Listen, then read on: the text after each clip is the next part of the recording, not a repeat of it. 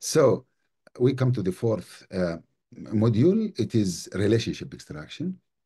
I will show you a demo. This is the first Arabic relationship extractor.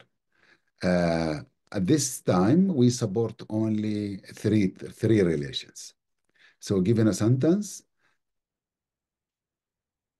we extract three entities. So this is an agent, location, and happened at.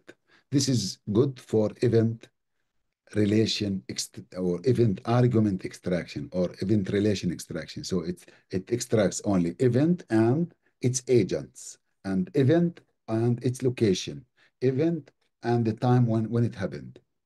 The data set is called وجود حدث, is also available for downloading, in addition to the SinaTools, the code, which actually, by the way, it's very high accuracy also.